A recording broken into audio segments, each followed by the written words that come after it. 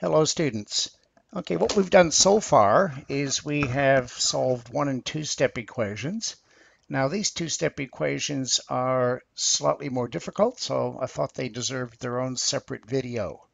So looking at our first example, my two operations are add 6 and divide by 3. And what you might be thinking is, well, we have to undo the adding and subtracting first. However, you need to remember that whenever you've got add or subtract in a fraction, there really are brackets around that expression. We don't write them, but they really are there. So in fact, that is brackets, and that's going to be the last thing that we undo. So anytime you see an addition or subtraction in the numerator or denominator of a fraction, first thing I always do is put brackets around it. So the first thing I have to do here is multiply by 3. I'll squeeze it in just there and multiply by 3. And these 3's cancel out. And that leaves just p plus 6. Now because this is no longer in a fraction, I no longer need to write the brackets. So I can just write the p plus 6. And that equals 15. Once again, a two-step equation has become a one-step equation. Subtract 6 from both sides. That's the opposite of adding. Plus 6 minus 6 is equal to 0.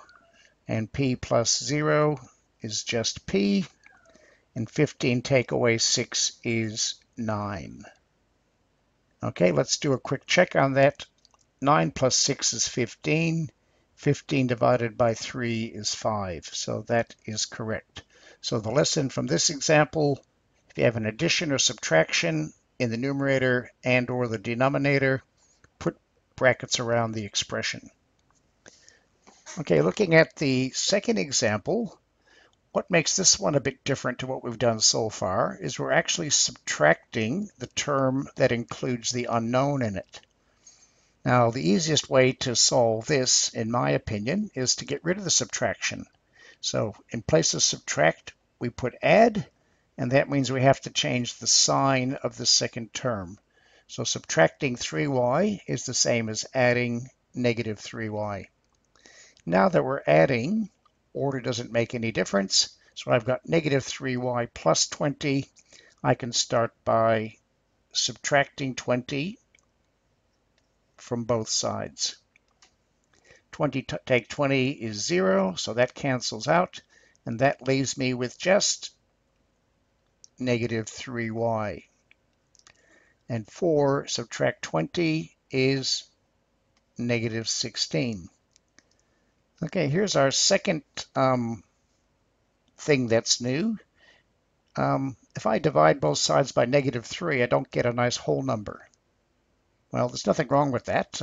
Answers to equations can be fractions or decimals.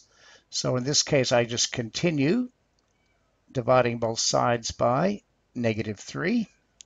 Negative 3 divide negative 3 goes to 1, and 1 times y is y. And negative 16 divide negative 3, well, negative divided by negative is a positive. So that becomes positive 16 on 3. And that's the correct answer. If you prefer, you can write it as a mixed number. 3 goes into 16 5 times with 1 remainder. Usually, in a textbook, you'll see the answer left as an improper fraction. Now, checking this one by putting 16 on 3 back into that does get a little bit tricky. So my suggestion is if you have a fairly complicated answer, e.g. a fraction, the best way to check it is to just go back and work carefully through your steps once again. Alternatively, if you have a calculator that allows you to put fractions into it, you might want to use your calculator and go 20 minus 3 times 16 over 3 on the calculator and see if you get 4. Okay, and the last example. Well, once again, this is harder because we've got a negative and a subtraction. But if we're careful, it shouldn't be too difficult. Once again, change the subtract 2n to add negative 2n. So that's the same as negative 2n plus negative 6. So if I'm adding -6, the opposite of that is just adding +6 to both sides. So just think about that one for a second. I'm adding -6. To cancel out adding -6, I add +6. 6 plus -6 goes to 0, and I'm left with just -2n. And -3 plus 6 is +3.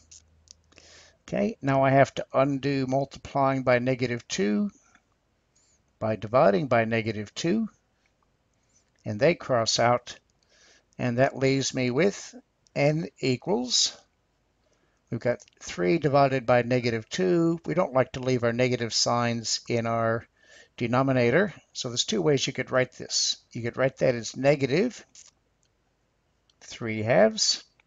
Positive divided by negative is a negative, or you could write it as -3/2. So if you want to put the negative sign on one of the numbers, put it in the numerator. And then, of course, you could also write it as a mixed number. So -1 1/2. Once again, I suggest you don't try to substitute this back into there unless you have a calculator. The better way to check it is to just carefully go through the steps and make sure you've done everything correctly. Okay, moving on to some examples for you to try. So these are very similar to the ones that I just did, so please turn the video or pause the video, have a go at these questions, and come back and check your answers once you've finished. And while you're doing that, I will move that. Okay, welcome back, students. Okay, let's see how we went here. Now, once again, because I've got an addition in the numerator of a fraction, the first thing I do is I put brackets around that, which means the last thing I'm going to undo is adding 2. Brackets are the last thing that we do when we're solving. So I've got to multiply by 4, and I've got to multiply by 4, and the 4's cancel out. That leaves me with m plus 2 equals 12. Subtract 2 from both sides. Plus 2 minus 2 equals 0, and m plus 0 is just m, and 12 take 2 is 10. Okay, let's do a quick check on that. 10 plus 2 is 12. Notice we're adding first, and 12 divided by 4 is 3. So that does give us the correct answer. Second question, we're subtracting the unknown. My preferred way to solve that is change it to add the opposite, or add the negative. So now I've got -4h plus 24.